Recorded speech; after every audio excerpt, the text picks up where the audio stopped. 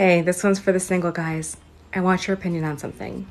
I want to hear your honest thoughts about dating a single mom. I'm asking because one of the guys I dated after my divorce said something, and those words have stuck with me. He told me, "You have 3 kids. No one is going to want to take you on." And let me tell you, no matter how awesome you are, those words stick. But I want to know, what do you really think about that? Does their age matter? Younger, older? I mean, it's not like I can change that.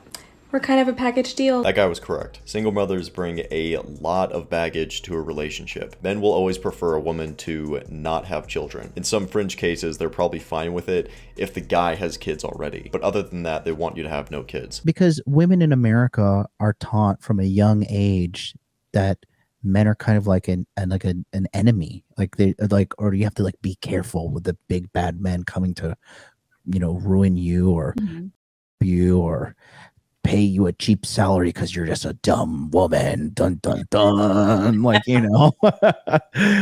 And it's just not the case. There's a lot of distrust. Women have a lot of distrust in men, and they don't realize how much they're being indoctrinated by the American culture. Like, American people really are the worst at relationships on the planet. Shout out to Modern Life Dating. That's the guy who's talking in that clip. So I'm sitting in my car right now. I'm supposed to be on a date. My date says he's running 5 minutes behind, but it's now been 15 minutes that I've been waiting. So should I leave? Or wait around for another 5 minutes and see what happens? I don't know. But I'm freaking annoyed. Dating these days suck. Bro, how often are women late to dates? Genuinely, let me know in the comments. Because it has to be like 95% of the time, right? I'll do a poll and put the results right here. But if and when she's late to the date, make sure you're putting a boundary in place to make sure that doesn't happen again. And you don't blow it out of proportion or anything like that. You just do something small. Like, hey, you're late to the date. Looks like you're buying the first round of drinks. Something like that. You know, the older I get, the more I come to realizations. And I think I just had one. Dating as a 30-year-old or in your 30s. 0 out of 10, I don't recommend. Dating as a single mom. 0 out of 10. Don't recommend. Dating as... Don't do it. It doesn't matter how loyal you are. Honest, openly communicative, attentive, affectionate. None of those things matter. She's being completely honest and realizes the situation that she's in, but she doesn't change. Being 30 and having a kid, obviously you can't change, but you can stop dancing. That's the one thing you have control over. Don't just sit there and complain. Take your life into your own hands and make that change. Have you ever cheated? Yes. I went back to my ex. Yes, I've cheated before. One time I cheated on my ex-boyfriend with a female. Have you ever had a boyfriend? I don't do relationships.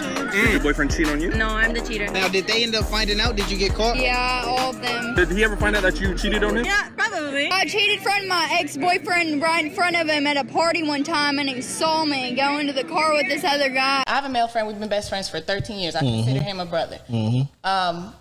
I'm not going to end the friendship for you. That's how I feel. So it's important that they meet each other. They, establish some type of friendship, but I'm not. So what if you meet this dude? You meet this dude that you're talking about, and he meets your friend. Y'all go out, y'all do y'all little thing, whatever, and he come back to you, hey, I don't f with dude. I think dude a snake. You know what I'm saying? Then what you do? You really like dude, but this been your partner. What you do? I mean, I'm going to give him the option. If this is a deal breaker, then let me know. And if it's a deal breaker, you going to leave? Because that's my brother. Like, I know, I see y'all. But your brother will put that thing on you. No. That's what he thinking. No, because there have been opportunities for him to do it, and it has not gone to that point. She chooses her brother best friend over a relationship. I don't think most men and women can be friends. 2 things. The guy is either dumb for wasting all that time with this chick, or he has no balls, no confidence to actually ask her out. Turning off my husband's Xbox while he's in the middle of a game. What are you doing? What? What are you doing? What do you mean? I was playing a game. What are you doing? Oh, I must have hit it on that. This has nothing to do with the game.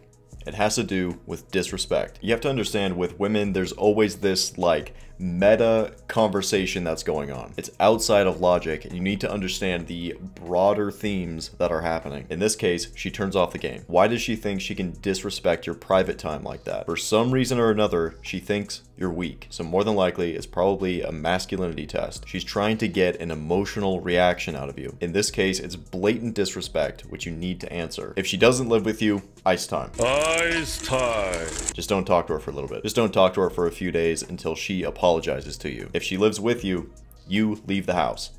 Go to the gym, do anything. One of your primary tools as a man is your attention. So when she's not acting right, remove your attention. Wayne and Bao are my two boyfriends, and they're gonna be calling 3 o'clock in the morning. Wayne had the house number. So now mind you, I have my kid, my husband has his kid. We have kids. And by the way, it's my house that I pay for. I pay all the bills. Everybody's dependent on me. I'm the boss. Like, you don't pay for nothing. You don't answer no phones around here. Whatever, I do the Okay. I remember just waking up my husband like, hey, like, I gotta go, I'm taking the Rover. You gotta move your car. You couldn't move it to the street and then pull yourself out? No, I'm not doing all this manual labor. And then I remember one particular night, I was in my car, I was backing out the driveway, he moved his car into the street, and then he gave me a kiss goodbye. I'm like, all right, baby, I'll see you in like 2 or 3 days. Not 2 or 3 days? Yes, and then I'd be gone for 2 or 3 days, and I would go home to my husband, and he would have my dinner waiting, my bath water ran. What? I want to be like Elizabeth when I grow up. And then like a glass of wine, like, welcome home, honey, did you have fun? Yes, I had so much fun. Bro, guys like that exist? Mother of God. Mother of God. The guy's the stay-at-home husband, and she's the strong, independent boss babe that does whatever she wants. She pays her own bills. She is literally the man in the relationship. If you looked at like any, say, 1950s relationship, this is how it would go, but the genders would be completely swapped. She is very masculine. She is genuinely playing the role of the man in the relationship. She is a stay-at-home man, and she goes out with other men behind his back. This is why women cannot lead in relationships. She wants you to be the dominant, masculine leader in the relationship. When you're not, someone has to fulfill the role of leader inside the relationship. So naturally, if you don't do it, she will. But it's unnatural for most women to be in that role. And that's when you get behavior like that. Turned into me pretty much telling him I'm sleeping with whomever I want and you're just going to sit in the corner and watch. So you became the master, kind of. I did. I am. And Dakota, how does that sit with you? I like it. I enjoy it. You enjoy it? Oh. So what does this look like? I mean, Sarah will bring home men, or look at his face, dude. What happens? Yeah, she'll bring home guys, or we'll go meet guys at like hotel rooms or stuff. But normally she just brings them home. Yep. I like the comfort of my own home. These are just dead random guys you meet? Well, I have a black-only preference, so all of them are black, but yes. And I've made them on websites, or I've given my number out to people and random and just invited them over, like a guy through a drive-thru. I thought he was cute, so I gave him my number and he showed up that night. And this happens how often? I try to do it at least once or twice a week. And Dakota, you'll sit in the room and watch?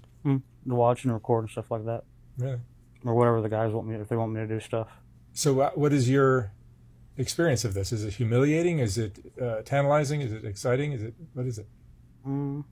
It is humiliating, but it's also sexy to watch a guy basically perform better than I can. So I think it went from us doing like and swinging, and to us both realizing that it was more fun if I was just watching and she was playing with the guys. Oh, but you're more closely bonded with Dakota than all these other guys, I assume, right? Oh yes, most definitely. You're not going to leave Dakota for somebody you never. I will laugh at them and tell them no, sorry, not going to happen. You're going to take me, and then he's going to be there whether you like it or not. Those guys are really missing out, bro. And you have a sex life that continues with Dakota? No. So you guys don't have sex? No. Not in the traditional sense. No, not in the traditional sense at all. Oh, really? So, in Dakota, do you have sex of any sort with anyone? Not anymore. Not anymore. Now that is what the terminal friend zone looks like. This is where Simping leads, bro. He has completely outsourced his self-respect and his self-worth to his girlfriend or wife or whatever she is. He has pedestalized her to the point where he thinks he is nothing compared to her. I bet we're going to be seeing a lot more of this kind of stuff. Simps are rampant. Oh my gosh. I can actually sue you for doing that. I dare you. You think I'm playing? Wait, what? That clip was really cut up. That could just be completely out of context. What is she talking about?